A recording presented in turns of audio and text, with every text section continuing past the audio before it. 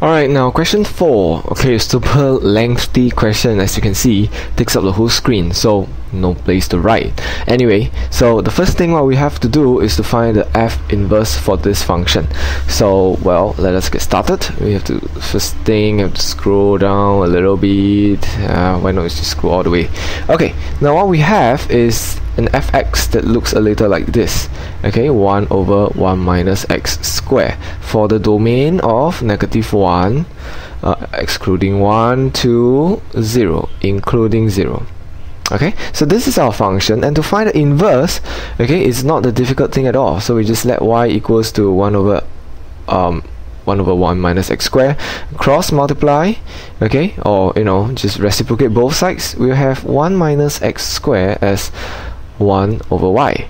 Okay, and of course what is left to do is actually not that difficult, isn't it? Just make x squared the subject, so x squared will be equal to 1 minus 1 over y, and therefore x will be equal to plus minus the square root of 1 minus 1 over y. Now the trouble now is, okay, the same type of questions as we see earlier on is, which one do we choose, or which one do we reject, the positive or the negative? So we have to rely a lot on the graph. So if you go to your GC and if you were to sketch this graph out, okay, now it looks rather awful, a curve, isn't it? But bear in mind, the domain that we are interested in is only from -1 to 0, and now if you were to filter out the rest of the parts of the curve, okay, you will get a curve that looks a little like this. Okay, so -1 is your asymptote, vertical asymptote, and when x is equal to 0, you will get 1. Okay, so this is our fx actually, okay, for this domain. Well, there are other parts we know, right? Yeah, but what we're most interested in is only this part. And the domain is what we are going to focus on now, because for this domain, this is actually the left-hand side of the curve. Okay, we mentioned earlier on that on the right hand side of the curve, the inverse will be the positive root, and on the left hand side of the curve, the inverse will be for the negative root. Now if some of you are a little bit confused by what I'm saying here, please refer to the previous question, question 3. There will be one example or one question on specifically something like this that I mentioned earlier on. Okay, so what we do is we will say this: since the domain of f, okay, is equal to -1 to 0, okay, and therefore our f inverse x, okay, will be the negative part of it. So it will be negative root of 1 minus x squared. Okay, and of course we must define the domain for our f inverse, isn't it? So the domain of f inverse will be the range of f, and from here we can see rather obviously that the range of f is x, it means an element of between 1 to infinity. Okay, inclusive of 1, so the bracket, please make sure it is a square bracket, okay, because, well, the x can be 0, and therefore it can take the value of 1, and therefore now the domain of your f inverse becomes something like this. Okay, so this shall be the answer for the first part. Now let's take a look at the second part. Let's scroll up again. Now it's getting giddy here. Alright, now figure 1, which is this figure, shows the graph of, well, y equals to e to the power of -x. Okay, I didn't know it looks like this. Okay, but never mind. Now let's move on. Undergoes a series of transformation, okay, from figure 1 to figure 3. So one transformation after another. Okay, and now what we want is the resulting graph, okay, which is this graph in figure 3. Okay, shows the graph of a function h. So this is actually a function called h. So we're supposed to figure out what is this function h all about. Well, let's figure it out. Let's scroll it out a little bit again. Oh, no, I think we need to take a look at the graph as we talk. Okay, let's take a look at this series of transformation. Alright, now the first figure to the second figure, what do you figure it out to be? Okay, well, I think it's rather obvious, okay, that from figure 1 to figure 2, it is actually a reflection along the x-axis. Okay, so figure 1, the function is e to the power of -x, and to figure 2, which is the reflection along the x-axis, it is a negative fx. type of transformation, so it becomes negative e negative x. It looks a little like this. Okay, now from figure 2 to figure 3, this is interesting. Okay, now it is actually a translation to the left side by 1 units. Okay, so well, we know that what kind of transformation is this? Is actually from f to become fx plus 1.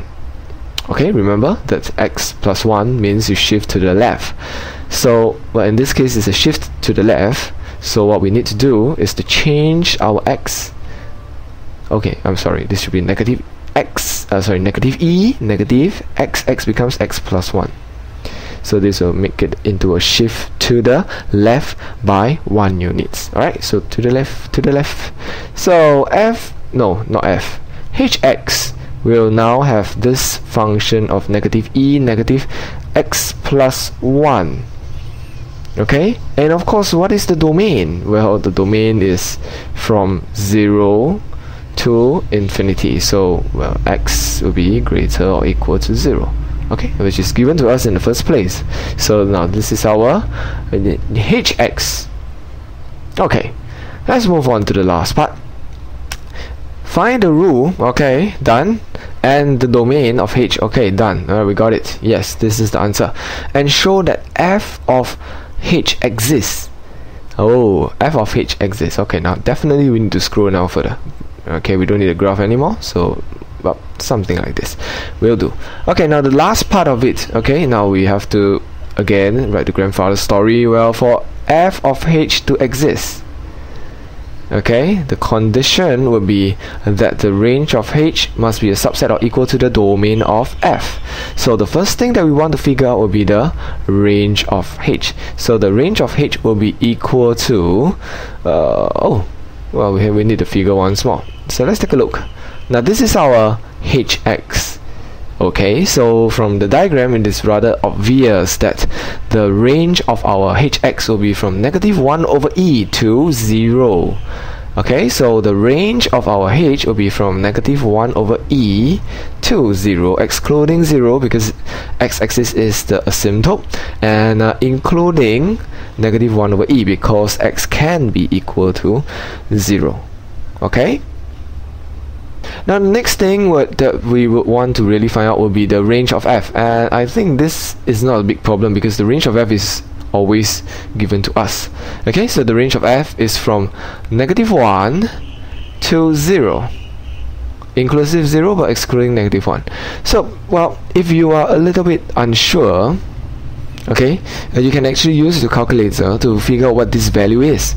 Okay, now for those of you who are more alert, you will know that e is actually a constant, which is 2.71 something. So 1 divided by 2.71 something is actually only 0.5 blah blah blah, isn't it? Okay, or at least close to 0.5, about half. So negative half to 0 will definitely be smaller than negative 1 to 0, isn't it?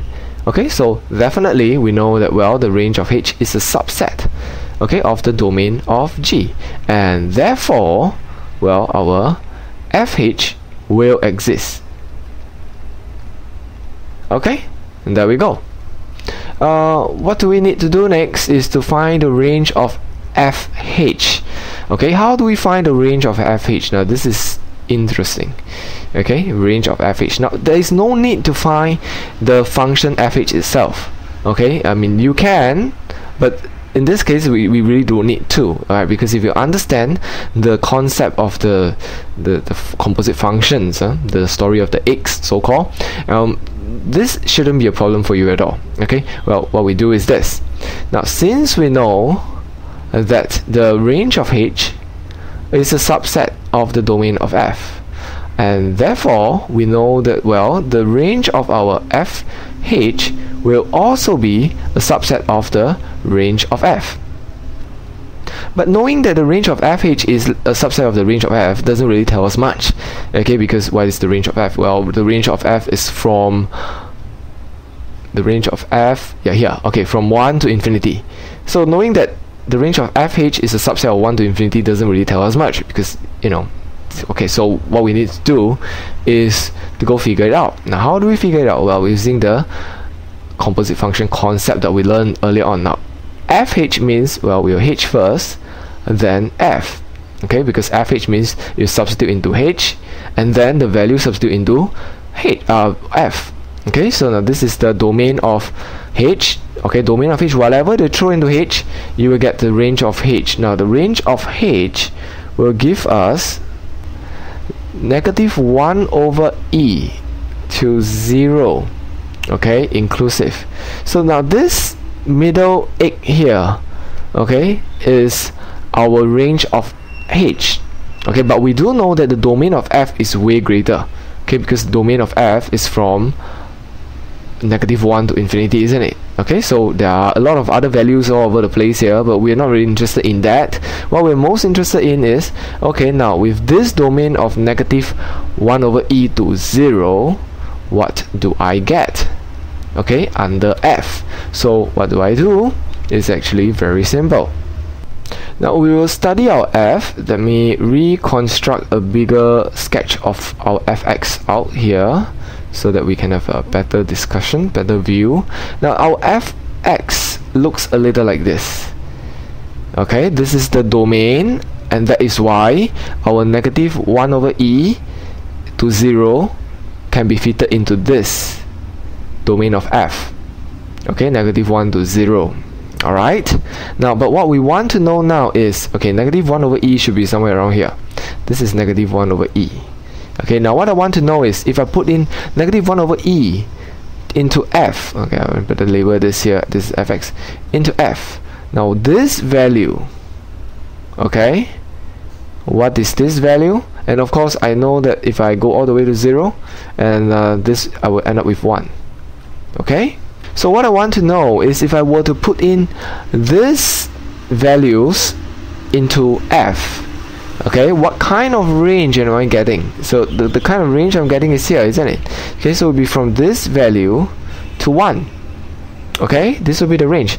And of course you do know that the range of f actually goes all the way to infinity, right? But we don't really care, because these values here will come from the other values of x. Okay, these other values, so these x1, x2, x3, whatever values they have, will give you all these y values. So all these values are all here, all over the place.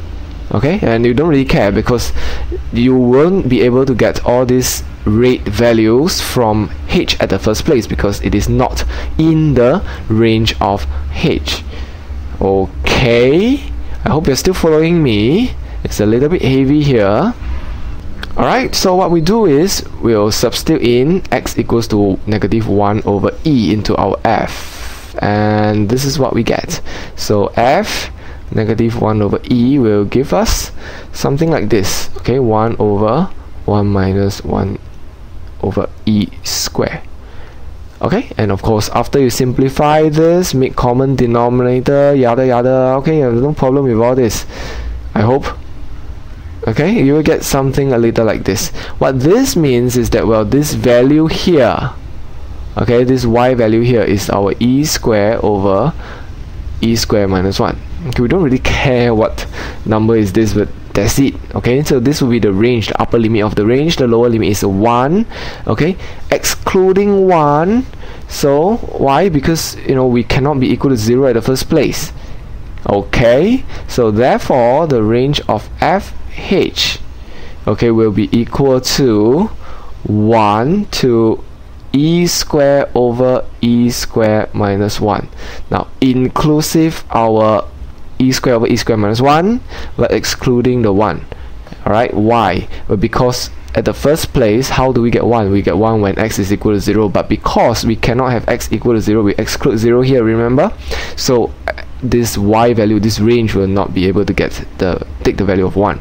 Okay, likewise we included the value of -1 over e, and therefore we should include this y value. Okay, inclusive.